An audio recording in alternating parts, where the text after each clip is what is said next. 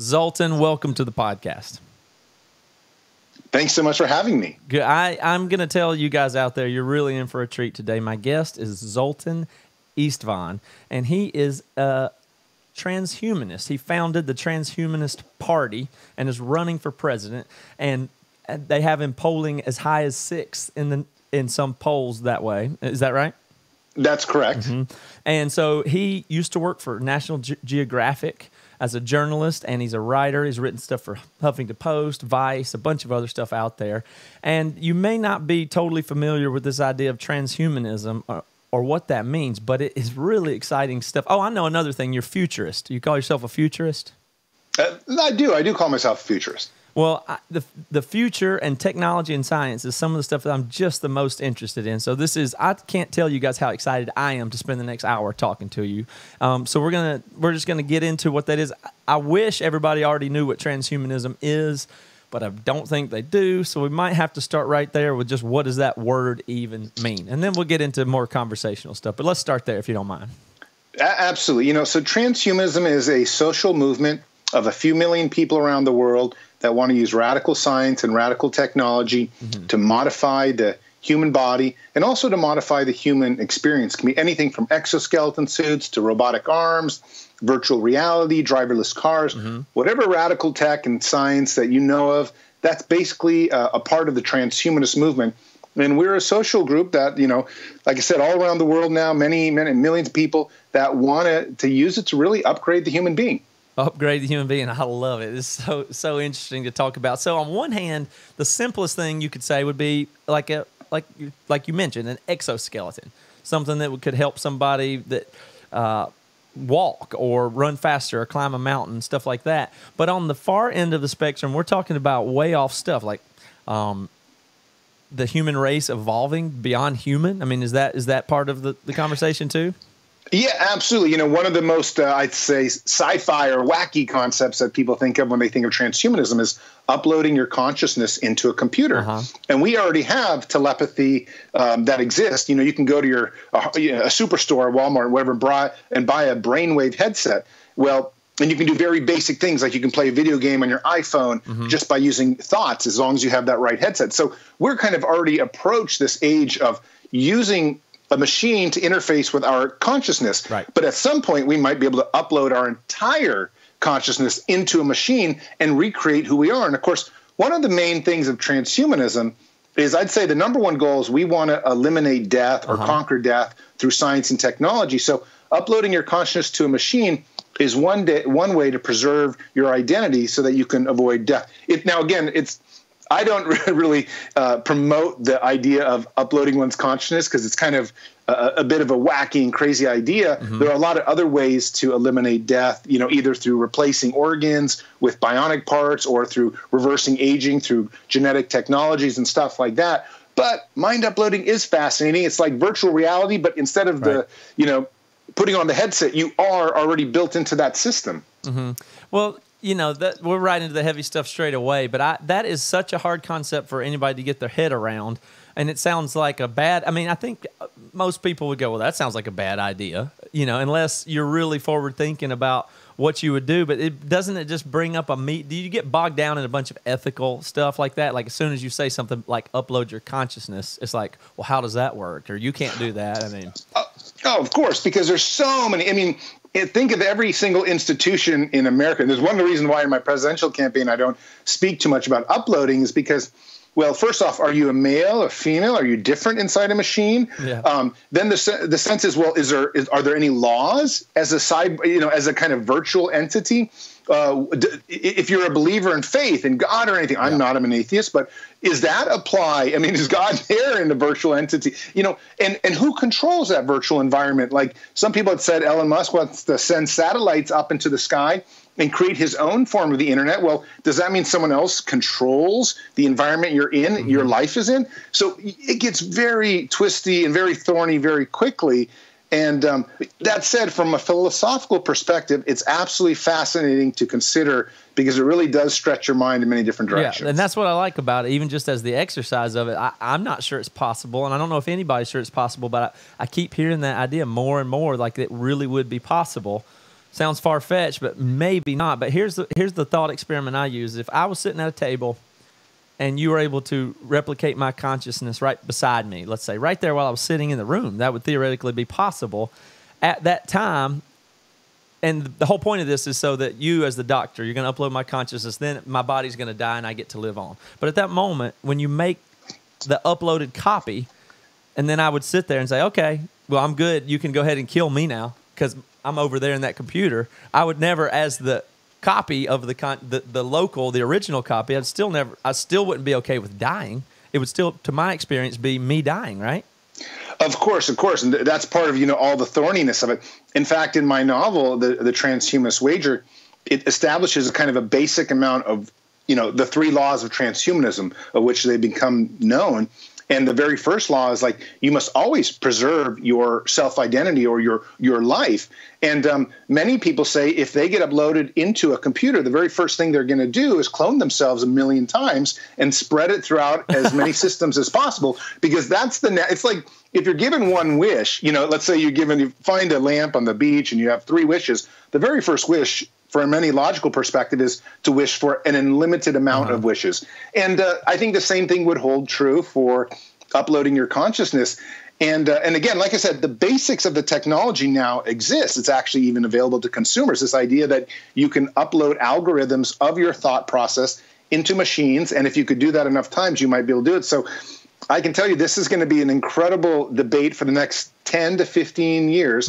And then probably within 15 years, people are going to start actually trying to do this. In fact, there are a number of companies out there that already, once you die, you upload certain things into machines. So, for example, your Facebook account can continue on after you've died, making new releases, based on algorithms of what your preferences were. So if you want to, your child dies and he used to like soccer or something like this, all these terrible things, yet that child would still live on in social media. That's a very basic part of this kind of virtual reality identity. Now, of course, as time goes on, in 5 years, that could be much more complex when we start throwing in basic AI. Sure. And then in 10 years, it could actually be a thinking person that actually may evolve with age. But would you transfer your awareness, your self-awareness? Do you think that could transfer as well?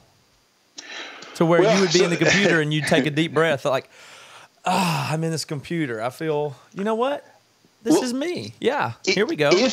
If the machine is simply a bunch of meat, and that meat is 3 pounds approximately, and that meat is full of subatomic particles that move in certain directions, and it can be replicated, well, then the replication can be the exact copy of yourself. That's the idea. Now, it may not be the exact copy at that moment, based on the Heisenberg principle and other things, but it will be so close that you and I probably wouldn't even notice the difference. Now, that's, of course, again, we're going down this philosophical rabbit hole, but, I did my senior thesis in college on brains in the vat, on simulation theory, which is essentially the same thing. How can we prove that you and I are actually not already right now? Yeah, that we're already not in a computer and we're having this conversation. And frankly, the best philosophers in the world still haven't been able to conclusively prove that they're not. You can't prove that we're not that. Yeah, I've thought about that a bit before and talked about it. So simulation theory is Bostrom did that a lot, right? He's the guy that talks a lot about that, right? Yeah, he's definitely one of the leaders in Is he a transhumanist? Does he identify that way?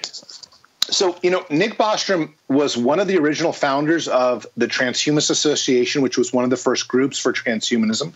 He has since distanced himself, I think, a little bit from the word itself and from the movement. It's grown a lot since that happened about 15, 20 years ago. And I think people sometimes distance themselves from the social movement because the social movement is kind of known as either being a little wacky, a little weird. I mean, after all, look at what we're talking about. And, he's now a professor at Oxford, so it's hard to carry a career. But, obviously he still believes entirely in these concepts. He writes about them all the time, and he writes a lot about AI. So, he is definitely on board. Whether he uses the word transhumanism, I haven't heard him use it in a few years. Sure. Well, the whole idea behind it and advancement and using science and tech and embracing it is really what my big takeaway from it is the amount of resistance that people have to science and new things and the potential ethical dilemmas that it brings up is just so strong and so severe. And like in my assessment, people just so overreact to potential new technologies. They demonize them every single time. Do you have any idea why that is?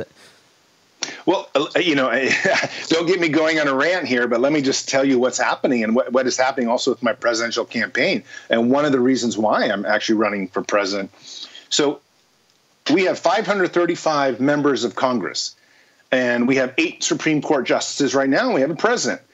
Every single one of them publicly believes in God, and every single one of them publicly believes in an afterlife. That's not very good for transhumanism, because most people would say that the Bible does not support modifying your being to become as powerful as you can be. I mean, transhumanists want to use science and technology to become as powerful as they can be. Yeah. But that's not good according to the Bible. You're not supposed to try to upgrade yourself and become godlike. Well, let's You're supposed just to be slow humble down in there, servants. though. But I mean, like if you just talk about there's tons of advancements we've made technologically to better ourselves, from LASIK surgery to ACL replacement or artificial hip, whatever. So no problem there. That's not scary. I think most religious people would accept that. The problem is now we're starting to cross over to this with CRISPR gene editing technology, which came out in the last few years. This is this genetic technology. We can alter things. We're now talking about augmenting our intelligence. We're now talking about creating super muscles. We're now talking about making everybody 6'5" instead, and now it's different. Now we're sort of playing with nature itself. Before it was like you had a problem, you had a headache, you took some Advil, no one complained. Well, what if you took a pill that made you 30% smarter, but your neighbor didn't have access to that pill? Yeah. Then all of a sudden it's like, wow, look at all the ethical conundrums. But transhumanism wants to go way beyond the 30%. We want to become 1 trillion times smarter, like machines. Now, all of a sudden, you're talking about potentially as being as smart as God. And, I would openly say, of course, transhumanists want to become God. And I think that's where the dilemma is when you talk about this conflict of why some people don't accept technology, because their first question is, well, where does it end? I hear this all the time, Zoltan. Where does it end? And I say, well, it ends with you becoming as powerful as you can through technology. And that's when they say, well, that's not what the Bible wanted us to do. The Bible wanted us to be, live a nice life and ask for forgiveness for our sins. And that's the conundrum. 75% of Americans are Christian. So now the fundamental dilemma between transhumanism and American government and the American people. Mm-hmm. Well, I think it's a lot more complicated than that. Especially just when you talk about that 75% of Christians. There's so many different kinds. I identify as a Christian myself, but I'm totally on board with all the transhumanist stuff. It makes no sense not to be, from my point of view. So I figure no matter what, we've got to. All we've ever done is try to improve, and I believe with embracing science technology, all we're going to do is increase, or at least the aim should be, to increase the welfare of the most people the best you can. And technology is so far the best method we've had of improving people's lives. I mean, you know what I mean? Don't you think? Yeah, no. And what you've just said is perfect. Now, if every American believed like you did, there wouldn't be a conflict. Because I feel the same way as you. I was raised a Catholic, went to Catholic school. In my opinion, whether you're religious or not religious, and when I say I'm an atheist, I don't really know if I'm an atheist. I mean, I have no idea what's going on generally is what I really say. I'm an agnostic, I have no idea. There's 1 trillion galaxies out there. Who knows how far things go? But the most important thing for me is that no matter what your beliefs are, if you believe that technology and science can improve your health, improve the health of your loved ones, improve the health of your neighbors and your community, that's a good thing. Because who wants anything other than the best health, the best strength, the best to get through diseases and things like that for the people we love? And that's really what transhumanism comes down to. It's simply this idea that we want to better people through science and technology. The problem, though, of course, is that the extremes of both sides make it into a conflict. And like I said, many people, I just took a national bus tour across the country. And in the South, as soon as I told people that I have a small implant in my hand, they freaked out saying, oh, it's the mark of the beast, it's these things. But the truth is, I have an implant in my hand for a very single reason. When I go running out the door and I go for a jog, I just hate taking my keys. And instead, this allows me to start my car, it allows me to open my door. It allows me, I don't have the chip right now, but it allows you to pay. So it's just another facet of technology that's built into the system. Now, when people got their Social Security numbers, everyone freaked out saying, oh, this is also anti-Christian, number of the beast. But the reality is we've all accepted Social Security numbers. I think we're all going to accept technology too. I think and so too. With the idea you have, it's like if that was the case, then there would be so much more government funding. And that's really been one of the main things with transhumanism is we don't, America spends 20% of its GDP on bombs, on military, on defense, and only 2% on science. So they spend 10 times the amount on bombs than they do science. If we think we can get more politicians to be more open-minded, and they can keep their faith, that's fine with me. We're certainly open to faiths. But just to understand that faith might be a part of God, it might be a part of the bigger picture, then I think a lot more funding could come into transhumanism, and then we would really be able to cure cancer. A third of people die from heart disease. Everyone a third of them are going to die from heart disease. We can take out heart disease with the artificial heart, but no one has put enough money into it, and we need the government to do that. It's imperative that the United States government stands behind science because they're oftentimes the largest of the funders for the kinds of research. But if they don't have incentive because of either cultural beliefs or religious beliefs, they're not going to do it. Yeah. Well, it's a slow adoption curve on technology, and it's a generational thing too. And, I'm 37 years old, and I've made it, the people that I went to high school with, people I grew up with, I grew up in a small town in the South, and those people, a lot of the people I went to high school with still work on a construction site or do vinyl siding or something like that.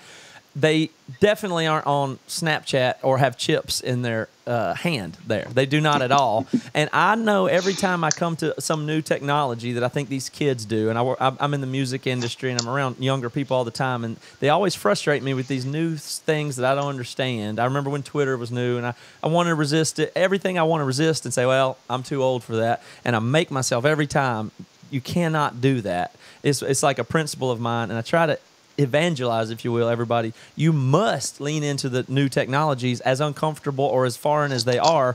You'll only be more behind by taking that attitude of, well, I missed the boat on that. You still got a long way to go. You don't know how long our life's going to go or even extend. You've got to stay with it, or you risk, I think, some of the people now who are going to be, that are in their 30s and 40s now, by the time they're 60, if they don't stay with it, they're going to be the most left behind generation of all time, given the speed that things increase. Of course. And I think that's the most important thing what you just said about, speed increasing is whatever happened in the last 10 years in terms of change, in terms of technological innovation, it's going to happen in 5 years. Right. The next 5 years. And then after that 5 years, it's going to happen in 2.5. And then it's going to happen in 1.25. Technological innovation exponentially grows. And that's the most important thing to understand. Just a few years ago, we were talking about driverless cars like it was some science fiction concept. Going to be, you're right. 5 years ago, it was way off. Yeah. Now they're on the road. Yeah. And just a few days ago, or like a few weeks ago, we thought Uber was going to create all these jobs for all these new people to be Uber drivers. And now they're talking about driverless Uber drivers. Yeah. So all of a sudden, in the span of 2 years, this entire great idea of all these brand new people having jobs has gone away because now we have driverless cars. It's changing so quickly, like so dramatically quickly. The CRISPR technology I mentioned, the genetic editing, literally people are messing around with growing a third arm or messing around with growing a third eye in the back of their head. And that's what this genetic technology allows you to do. And, okay, that sounds weird, the stuff I mentioned, but more importantly, it's already been used to cure cancer, some cancers. And it's going to be very important up front with we're having new children. We could cure heart disease before it ever happens. Right. Like my father's had 4 heart attacks, for example. He's only 71 years old. If we could have had a baby, cured that genetic trait of his, he would never have had these heart attacks. His whole life would have been different. Yeah. Well, if I think about that in the sense that it's easy for me to look farther ahead and say, well, you got to die of something and you don't really want to live forever. I can see arguments for that, and I kind of want to get in that in a minute. But it's so weird once you have the ability for something, to not use it seems like a moral error, right? Like if you didn't rescue a baby, if you didn't stop a snake from this, if you didn't use the vaccine for malaria in a place or whatever it is, if you fail to operate to do something that could help or save another person, it seems wrong. But on the other hand, looking far into the future, it feels like, oh, you're playing God, or you're changing genetics, and you're not supposed to do this. But once the technology exists and becomes ubiquitous or accessible, it will inevitably feel wrong not to save a baby in the womb that has a congenital heart defect, right? 100%. And I think you'd be a monster not to. So exactly. We have a mandate to do so. And one of the things I often tell people when they say you're playing God is I say, I don't think you realize how if God exists, I don't think you realize how amazing God could be. We're talking about something that could be 100 trillion times smarter than us. Right. So just because we fix a congenital disease in birth is not something that is, that spectacular. It's not that much more spectacular than the first primate making an axe. We are newbies. We are little tiny infants that are, creating this kind of technology and we're going to have in the future, we're going to be like pure spiritual energy machines, all this other stuff. Then we can start talking about how creative we are, how godlike we are. We're still pieces of flesh. Sure. We have a 3-pound piece of meat. If somebody punctures that 3-pound piece of meat, we're over. We're pretty fragile creatures. Absolutely. And I think we have a long way to go. So you talk about bionics, but then you also mentioned CRISPR, which I'm glad I've talked about that a bit before and familiar with it.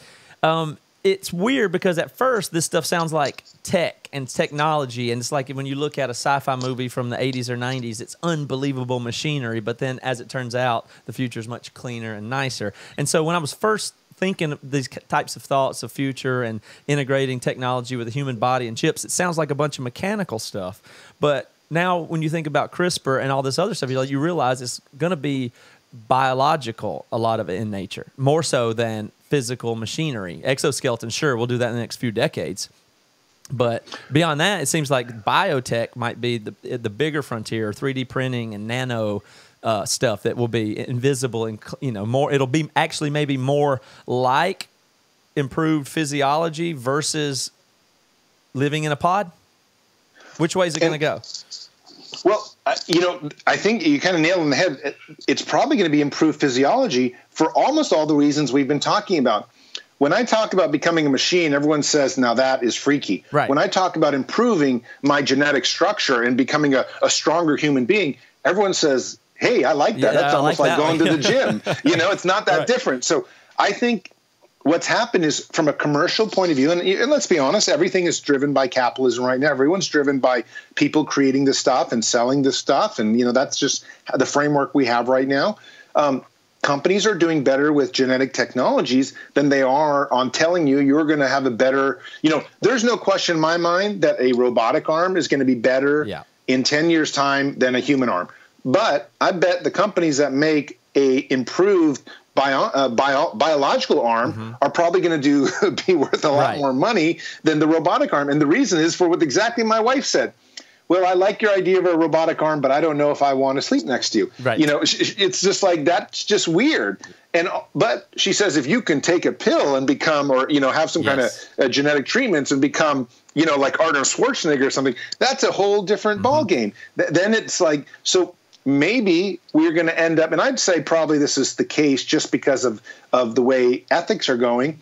People are going to feel more comfortable with improving their biology first, and then we'll later look at, whether it's time to become machines or cyborgs at some point. Yeah, well, we do insane things to our biology right now, and pills are a great example because we're willing to take, the whole notion is people are insanely selfish and really greedy about what they can get for their body, especially if it's like if they could take a diet pill to lose weight or gain muscle or even steroids. You have to work out to get the benefit, even if you're taking steroids. But if there was a pill that you could take to just be stronger, and the way we use antidepressants, we barely even understand how they work. People are eager to do simple fixes. So if there was one to change your genetics, your internal stuff, you better believe people will be all over it. They'll think, well, at least for me, I don't care about everybody else, but at least for me, I'd like the intelligence boost, please.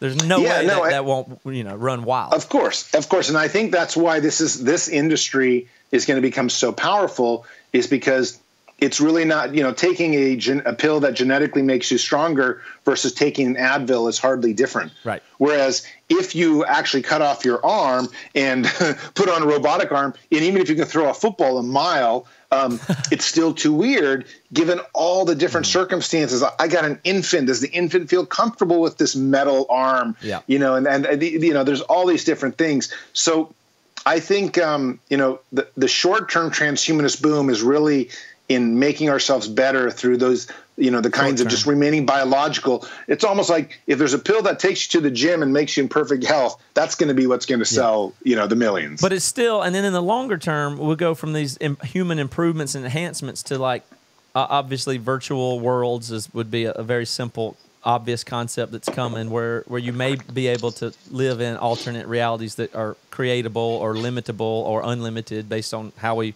program them, I guess.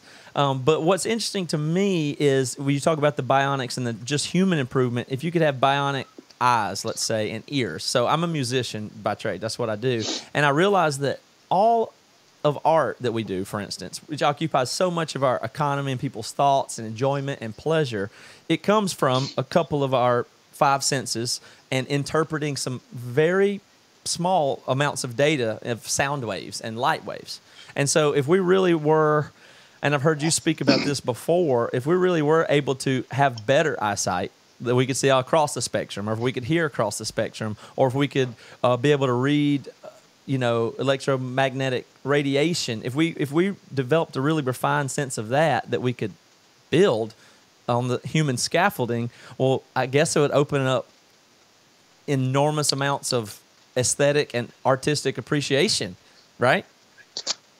100%. I've actually written I'll have to email it to you, but I've written an interesting article for Vice about the future of music, because I have, the cochlear implants is one of the most important and widespread of the brain implants that we have. About 300,000 people around the world have an implant because they're deaf or whatever, and it allows them to hear things. And what's interesting about that is it allows them to hear things that you and I cannot hear. It allows them to already tap into certain types of frequencies.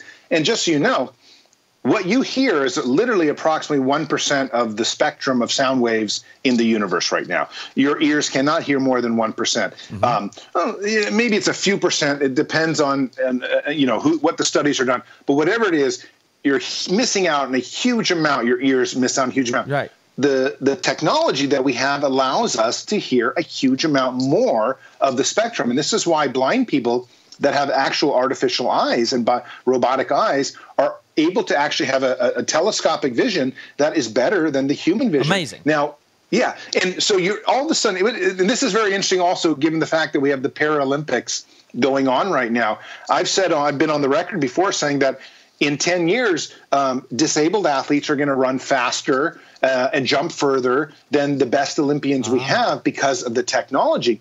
In fact, somebody who's quadriplegic probably within 1 decade's time will run faster with an exoskeleton suit than Bolt, than the fastest man alive. That's how fast this technology is growing. But back to the brain implants, especially the cochlear implants, which ties into your hearing nerve. You're going to be able to not only hear different types of sensations, but you're going to be able to hear things that instruments would never have been heard, like things that only animals can hear and other things that only machines have been able to create that some animals can hear. This is going to open up music like we've never heard before. Totally. You think music's stuck just through the different notes we have. Actually, music's in a few years, music's going to expand. I mean, imagine Mozart could hear some of this stuff. Yeah, I mean, it's a growing field. All these fields are growing. Yeah, and if we had a new sense, let's say electromagnetic vibration or fields, if we could determine them, like the most crudest thing possible would be a sensor that you have and you can detect if there's a field, electromagnetic energy in the place or not. Okay, that's the most basic thing possible, but if you keep refining it and its sensitivity and what it is, eventually there will no doubt be a form of aesthetic art on arrangement of electromagnetic field. It'll be appreciable. Do you know what I'm saying? It would actually be something you could be obsessed with, how beautiful the patterns of electromagnetism are that are invisible to people now. It'd open up these whole new realms of thought and art and entertainment and pleasure that we don't even have access to now. Yeah, and actually, believe it or not, there are actually a few cyborgs on planet Earth already that have something similar to that. There's Neil Harbinson, who has an antenna out of his head, and he was born colorblind. And this antenna recognizes colors it's computerized, recognizes colors by vibrating certain ways. When it recognizes a certain color, and then it vibrates a certain way in his head, and he's learned to see colors through that type of antenna. But that's just one way that you can start interpreting art in different ways. And of course, friends do things like email him pictures indirectly into the antenna of where they're at. Like say you're on the beach in the Bahamas, and he can feel what that's like, as opposed to see it. So when we talk about what the future is going to be like, reality is very, very small to us right now. Yeah, we have very limited access to what reality is. We see way below 1% of the light spectrum of the universe right now.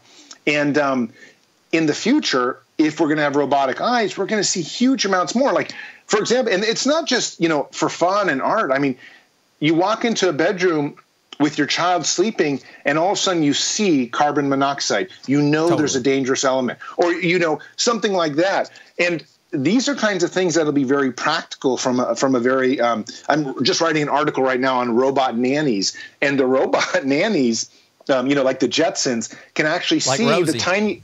Yeah, like Rosie. They can see the tiniest poisonous spider on the wall and recognize it, whereas a human being would never, ever see that, and they can see in the dark. Sure. And we're entering an age when safety and practicality and functionality is going to dramatically change. And at some point, I'm a big believer in there's about 6 companies around the world right now working on a bionic eye. And because we have 2 eyes, I'm a big believer that a lot of people will probably upgrade their eyes, and they can already make eyes look so you can't really tell the difference. My father lost an eye because of diabetes, so I've been pretty, following the eye industry.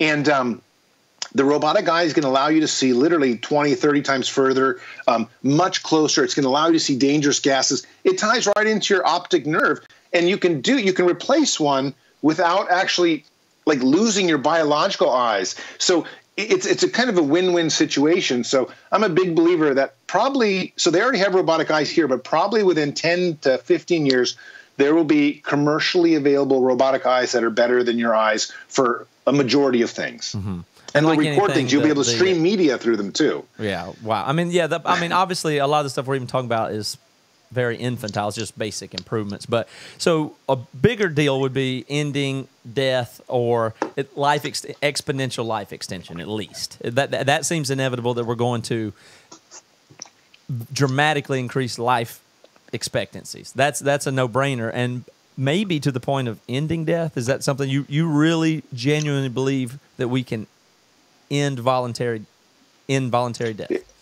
Well, yes, 100%. I think actually within 15 years, you're going to start hearing about people that are really no longer dying. In fact, you've probably heard of cryonics before. Cryonics is, and just for your listeners, when you freeze somebody in hopes of bringing them back to life. Most transhumanists like myself, there are these special tanks of nitrogen. We actually don't consider people frozen to be dead. We actually think that that's emergency medicine, just the most extreme kind.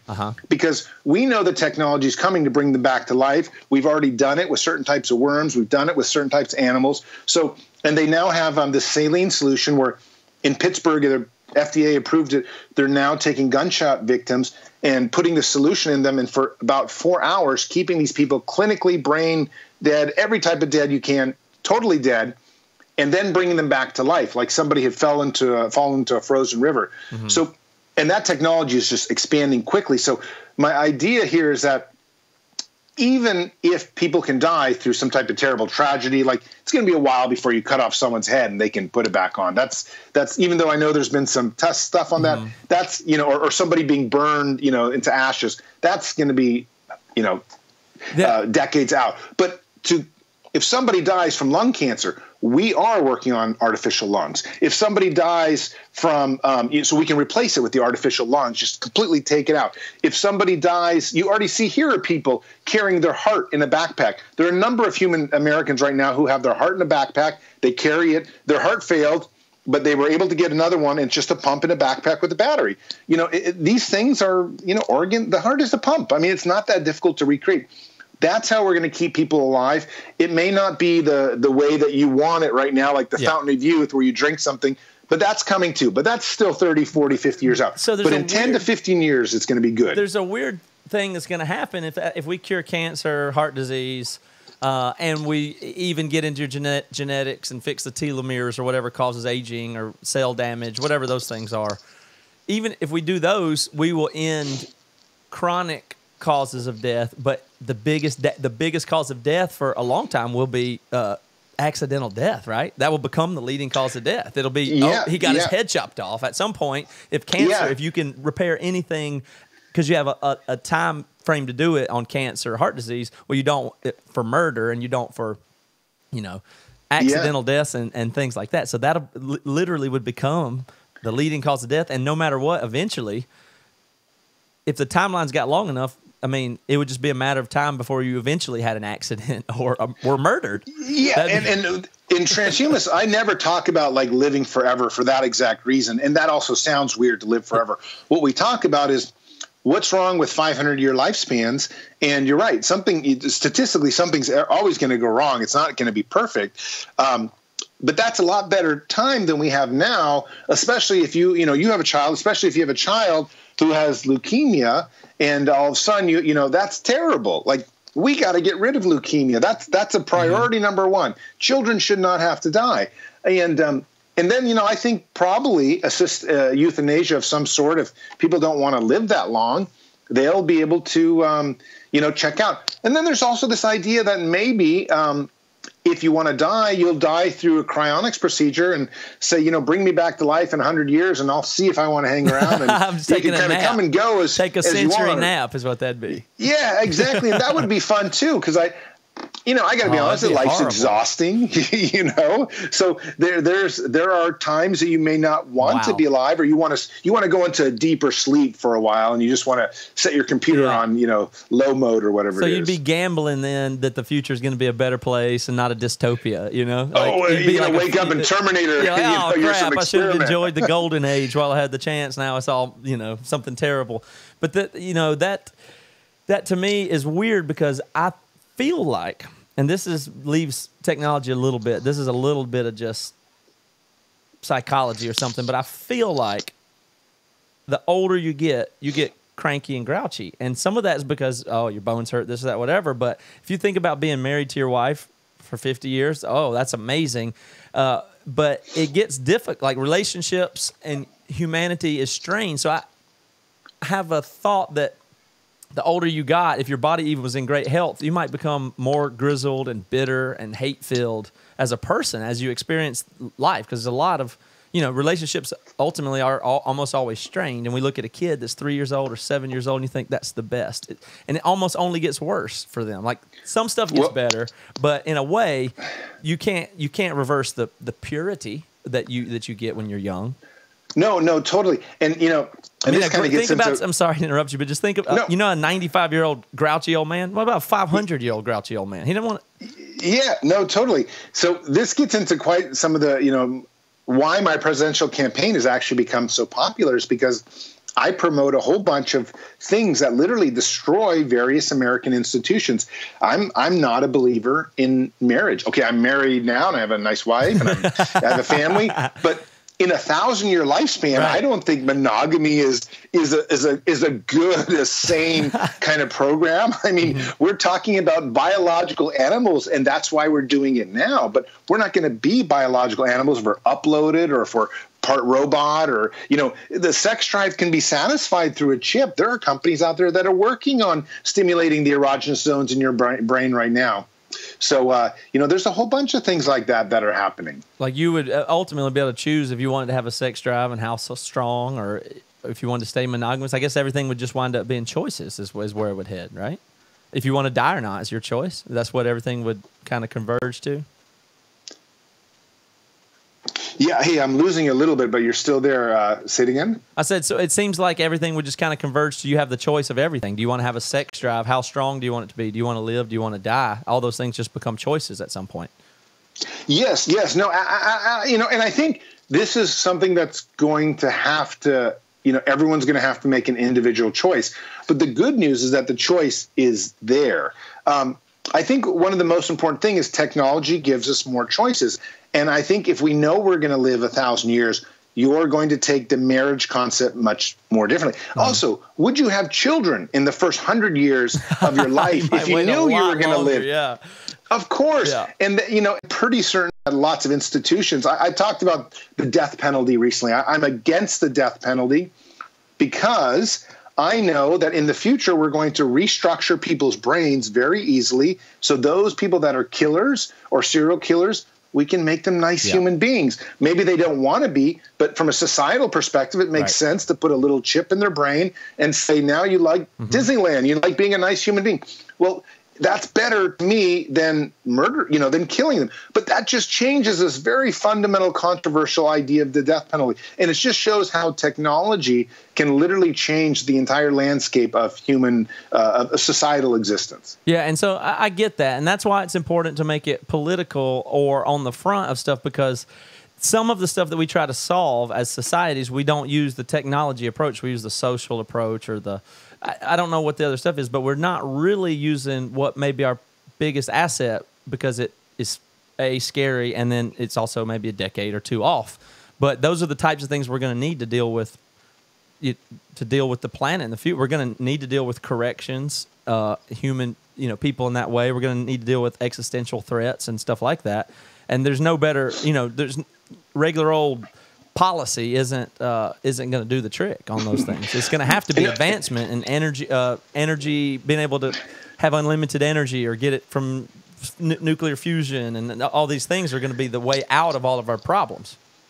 Of course, and this has been a huge amount of what my campaign is about. Is I have no chance of winning. I just tell people, look, the 20-year, 25-year political window is quite different. We're almost certain to have machines that are smarter than human beings. So are we going to continue to have human presidents? Why would we have a human president when we could have a robot president that makes much better decisions for us? But that's not just it. It's everything. It's the idea of education. Can we put chips inside our children that teach them Spanish? Well, frankly, most experts think that's another type of thing we're going to be able to do. So, here I have my 5-year-old and a 2-year-old, and we're already going through Spanish lessons. And I'm telling my wife, well, maybe we can just buy that chip in 15 years. Get that download. And this is all crazy stuff. Yet at the same time, there's no question in my mind. I live in Silicon Valley. I've seen the manufacturers of these places. We're moving to this era. And it's not that we're moving there slowly. It's that if you have a 5-year-old daughter like I have, she's never going to learn to drive, ever. Right. She's never going to worry about drunk driving with her behind the wheel because she's never going to drive. And that's a very different perspective than you and I grew up with, I think. Mm-hmm. Definitely. And I have a 3-year-old daughter, so I'm in the same camp there. Man, that's insane that it'll go that fast. But let me tell you something that works against what you're saying from my point of view here. I live in Seattle. We're just now getting our mass transit system, okay? And so we got this light rail that's awesome, and it goes to the airport to downtown. It doesn't come to my neighborhood yet, but they're building a station right over here. And I'm really excited about it. It'll be done in 2024 or 2022, something like that. It'll be past 2020 when the thing is complete. And I said, what the hell? I mean, I thought technology was supposed to go and be fast, but at least this form of technology, as it pertains to the government and what we're doing here in Seattle, it's going to be 5 or 6 years before the light rail to my house is complete, which makes me, I don't know what the holdup is there, but that sounds different than solving all our problems through technology in 15 years. And that is something I run into all the time, is that I've been telling people again and again that technology and innovation, like the kind of innovation that you and I are using through Skype right now, that kind of like, I see you see me, the technology we have in our smartphones and the chips in my hand, that's changing so much more rapidly than Social Security reformation or taxes reformation or the way our government is structured. It's like, I talked about this. I wrote an article about this. I support the right to bear arms. I'm sort of a libertarian guy in some ways, but I try to say that people don't understand. I have a neighbor. He has drones. He has a 3D printer. He can, for like $25,000, create 100 drones that are all armed because he bought 100 bullets at Walmart for like $10, and now he can go to the Super Bowl and fly them over there and do a mass killing very, very quickly. And he's not going to do that, but I'm trying to give you the idea that the idea of massive weapon attacks has changed because of technology. Absolutely. The Second Amendment, even though I believe in the right to bear arms, no longer can protect the kinds of things that people can do for the cheap. Our entire Constitution was written in quill pens for people that had muskets. We need to, as a country, as a world, start thinking about how fast technology is affecting our society. Genetic editing, well, what do you mean somebody is going to have a third or a fourth arm and then wants to compete in the Olympics? I mean, what does that even mean? Like, this is a very different type of era we're entering. And I think a lot of people haven't thought about it. It's like I said, it's again why my campaign has done really well. It's not because I'm qualified to be president. I'm too young. I don't have any experience yet. But it's because I'm asking questions that for the very first time are being asked in a political and a legal format, and everybody realizes that these are things that need to be answered. And they can't be answered in the way America has been answering things, take 10-year studies, and yes, we'll worry about it later. Actually, the CRISPR technology is here. People are modifying their dogs. China is starting to look at augmenting their children's intelligence. Does America want the next generation of Chinese kids to be smarter than the entire generation of Americans because we had ethical quandaries? That's right. I mean, you talk about guns. I mean, that's a technology. That's all that is. And now, it's a big problem. But, I mean, it won't be the big – you take away every single one of them. We'll have much more efficient weapons that will be affordable and accessible, like drones with who knows what, drones or biological weapons you can make with your computer in a little lab. I mean, that has to be, you could murder somebody with a virus when you'll be able to program it, and not long from now. You don't worry about guns. The bioterrorism kits on eBay that you can create incredible amount of They're crazy called bioterrorist kits. Well, they're just that's what they're known in how we refer to them, but they're under $1,000. If you just have a basic master's from most any university in America on biotechnology, you know how to create some terrible things. And if you're lucky and you come up with an anomaly to anthrax or some of these other things, or some other viruses like SARS, whatever, I mean, you can decimate huge populations levels. Now, or target individuals. A drug-related war, whatever. Yeah, and it's so we are not equipped as a society to deal with how quickly the world is unfolding. I love science and technology, but one of the three platforms of the transhumanist party's main thing. So the first one is we were trying to get science to use science to live indefinitely. The second one is we're trying to spread a culture of science, a pro culture, pro science culture. But the third one is existential risk.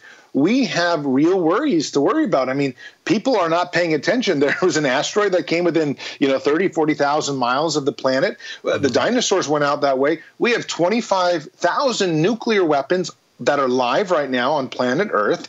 You could easily knock the planet out of its axis.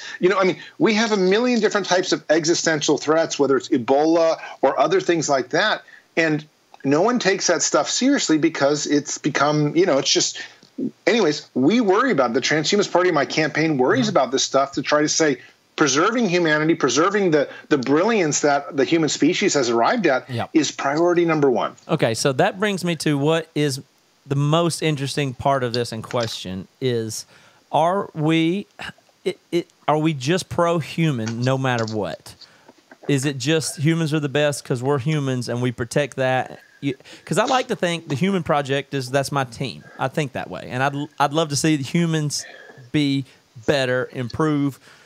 But on the other hand, is it not possible to just that we're humans and we're just a step, and then maybe we even allow humans have a limited time and we're just participating, and then we're going to evolve past humanity and technologically. So is that somewhere where you think and people would say, or does it end with optimizing humans? I believe that we carry the very best traits of the human being with us. And in fact, I believe we carry the very best traits of the reptiles that we evolved from. In my opinion, with us, the very best traits of maybe even just viruses, that we evolve from. I think every single, age should take what is the very best and build off that. Because, the next age is certainly the machine age, where we become cyborgs and probably, like I said, a robotic arm. But will we still be humans? Well, I mean, that's the question. What is human? If we're living in a simulation anyways, what does it really mean to be human? I think what we're trying to say is there's something about us mammals that love one another, care about one another, want the best for one another. Well, if that's what it means for humans, I think we can also be part machine and still want that for one another. And I think that, caring about the environment. So that's why for me it's very important that transhumanism has the word humanism in it, because I want to carry the very best of the human body, the human being, the human spirit. To post-humanity. Are you looking at a post-human future? Do you hear me there? I lost you a little bit. Are you looking forward to a post-human future? Well, we're definitely looking forward to a post-human future, and I do specifically, but I would never want to leave behind the human element, because for me, I wouldn't even know why I would go forward if I wasn't part human. But there are elements of the human species that I do want to leave behind. I want to leave behind war. I want to leave behind crime. I want to leave behind maybe hatred. I mean, there are things we can evolve into that would be better than what we are now. And, I think, in fact, that follows a lot of the great religions, is this idea that we are evolving into a better spiritual creature. And for me, whether that's machines or people or, whatever it is, for me, as long as it's a better entity and a more sophisticated entity, I'm on board. Well, but okay, I'm still lost in my own head, not because I'm not following what you're saying, but if you look at it biologically or evolution thus far, we go natural selection until speciation occurs, which is when you can no longer interbreed with the other species. So we would have to. Has evolution ended, or are we entering into a new kind of evolution? Because technically, do we have natural selection anymore, or if we're manually selecting for it? Does that even count? Is evolution even the right word for that?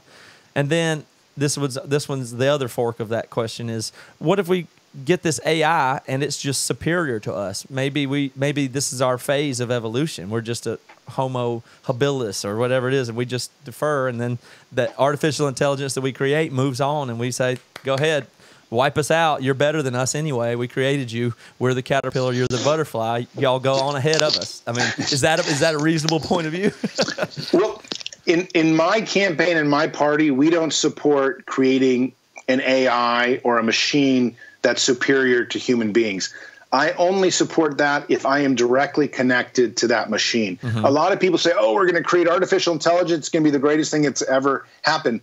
But I actually believe that we should not create another species that's smarter or stronger than human beings unless we are directly, either through neural interfaces or through wires or whatever, connected to it, because I have no intention of creating the Terminator and then losing, saying, oh, so sorry to the human race. Right. I want to keep my humanity and add it. In fact, when you think about our symbol, it's humanity plus. That's the transhumanist symbol. So it's always humanity plus a bit more. Yep. And that's really where transhumanism is. Yeah. Well, I think of it as just, the human project. I'm excited about creating media and art because I think it contributes to human stuff. So, and to me, believe in God or not, that's what God would have people to do. I think if you read it correctly anyway, it's improve the welfare of other humans, help as many as you can, do the best you can with what you have here, continue to grow. I think those are all things that totally line up with secular humanism or faith if done right. I just think those things make sense. But it gets really tricky when you think of introducing stuff that could change or end or become post-humanity. That's when I really get lost. But it's really exciting. It's really exciting to think about. But if we could create more ethical creatures than us that are not human, why wouldn't that be better? Well, it probably would be better if you're thinking in terms of I hope, for example, that my kids are better moral and superior animals or superior mammals or living entities than myself. And I would be proud to do that. So maybe, you know, we will give birth to some kind of creature that is better than us, and we'll, you know, our mortality will take us and we'll lose and they'll go on. And I would feel okay with that, but hopefully that wouldn't be so different than myself that I couldn't even associate it with. I think personally, I would like to stay on board, be a part of the ship. I don't need to be the captain, but hopefully I will be directly, you know, the way AI is going to unfold, probably in 10 years, we'll have an artificial intelligence that is equal to the human mind. And then 10 seconds later, it'll be a million times more, and then it turns the lights out on humanity, right? That's exactly the worry. That's exactly, and I've written about this endlessly. The thing, though, is if we're directly connected, we don't turn on the on switch until we're sure that our brains are either neurally or some way connected. And then we turn it on when we leave, when we make that growth, that could be the next evolution of the human species, and some human element will be a part of that. Yeah, it would be even in no matter what. In the same way that you said, we have parts of the deep reptile brain in us and things along the way. So no matter what, even if AI continued without us and iterated many other times, it would always contain humanity as a part of it. That's how, you know, it would always be part of its history, regardless. If there's no humans on Earth for the next 1,000 years, and it just continues for 10,000 years, then we're still, you know, there in a way. Of course. And I agree with that. I don't want that to happen because I want to be there like you and I, the way we are right now. I'm talking to you, you know me, I know you. I want to be there like watching it with my own eyes. But at the same time, I realize that maybe we're not in control. Maybe technology has always been in control. Like I said, there's 1 trillion galaxies out there, and each galaxy has 500 billion planets and stars. Maybe there's a lot more going on than we actually even know. Maybe it's spirituality. Maybe it's God. Maybe it's a total void. I don't know. And maybe it's just a terrible destiny. But I tend to think optimistically of it, that we are humans. We're creating a better world for us. We're evolving ourselves at this point, and hopefully we're going to make it so that wherever that train goes, we're on it and we're going to enjoy the ride. Yeah, it'll be interesting to see, can we improve, or are our flaws inherent in what we are? That's kind of the big question. Yeah, of course, a huge question. If our flaws must tack along for the ride, or if that's something, you know, that's what makes you human. It's like, you know. Of course, that's a great question. Is it our flaws that makes us human? And philosophers have debated that for centuries now. That's a very funny thing, because you're like, well, if you can live indefinitely, well, wouldn't you get bored, or wouldn't life lose some of its meaning? But these are inherently difficult questions, you know. And I don't have all the answers. I just want to get there to find. Yeah. You know, I want to ask the questions and see what happens. Do you think you're going to make it? Do you think that you're going to survive or become uploaded? Like, do you intend on not dying personally? Like I don't. Like, I'm into all the stuff you're saying. I say green light everything, but I don't actually have any belief personally that I'm not going to die in 50 years. I would be very surprised if I die. I think I think it would be terrible and tragic. And the reason is because I have just been to some of the conferences, talking to the people doing the reverse aging stuff, and it's coming along so quickly. What's happened in the transhumanist movement is, in the last few years, the amount of money going into it has not just quadrupled. I mean, it's gone up 20 times. So there's a huge amount of money that's finally filtering in through the life extension science phase. And the government's actually showing a little bit of interest as well. So we might come to a point when many, many universities get many billions of dollars to figure out this idea of stopping aging. And if that happens, then that could change. In 10 years, we could conquer aging. It's all it's about money. It's about resources. Man, it's about. That's insane that you really believe that. I'm not saying you're insane, but that's just such a profound thing. If so, like I was saying earlier, you should really be concerned with accidents. I mean, you should really be a safety. If you think that you're not going to die, you really should limit your amount of time in cars and on bicycles and stuff. You know what I mean? Like, how risky is that to your 1,000-year future? a lot of transhumanists are already do that. I heard transhumanists say that they don't want to walk near freeways anymore because of the pollution from cars. Yeah. That's how picky some of these people are. And I'm a National Geographic guy. I've been to war zones. I feel like that's kind of wimpy, but maybe they're onto something. Yeah, if you're going to have to, you don't know what's that's really, so you have no intention of you or your children dying. Like, you think your kids are into this new world and they're just going to, take it over, and we're going to usher in a new age. Like, it'd be the most significant thing. You think the most significant thing ever to happen in human history is going to happen in the next few decades then? That's your belief? Yes, I am certain that a couple things are going to change everything. Either the creation of artificial intelligence, or we're going to figure out this CRISPR technology stuff, or some other kind of technology is going to come out. They're already working on improvements to this genetic editing. So I think we're about, like I said, whatever happened in 10 years is going to happen in 5 years. Then it's going to happen in 2.5. Then it's going to happen in 1.25. So we're only looking at 12 to 15 years out before everything converges at once and history is made. And like I said, I wouldn't be surprised if you and I did this interview in 15 years, we are holographically being channeled in, like Star Trek stuff, because that's how quickly innovation grows, assuming governments allow it to do so. Yeah, I think that's a big part of it. But the big prediction would be, though, that'd be the most significant thing that really ever happened in human history so far, and it's right around the corner. It is, and this is what makes it so exciting, and especially for someone your age, my age, I'm only 43, and especially our children's age, we're going to watch all these things happen. This is no longer just like, it's end times. I hate to say it. I believe in the end times, just from being brought up as a Catholic. But end times doesn't have to be something that's necessarily this great tragedy or a great apocalyptic thing. It just is going to be revolutionary, and maybe that was what it was meant to be all along. Is something very different happens with the human species. That's amazing. Plenty to think about there. I'm going to not keep you any longer because I appreciate you giving me this whole hour here, but I really enjoyed this. I could just, like I said, this is my favorite thing to do, is explore stuff. Just explore the ideas. I have so many more things I'd like to think about and talk about, but thank you for humoring me for an hour tonight, Zoltan. Oh, I've had a great time chatting with you. It's great for me too, because it makes me go through all the concepts. I spend a huge amount of my time just dealing with politics, and this is the stuff that I love too. I love delving into these ideas and thinking them out. Well, there's probably some more stuff we could talk about. We could do it again. Good luck with your campaign, and if anybody's more interested in you or your campaign, then it's Zoltan Istvan.com. Just your name. It'll be in the show notes.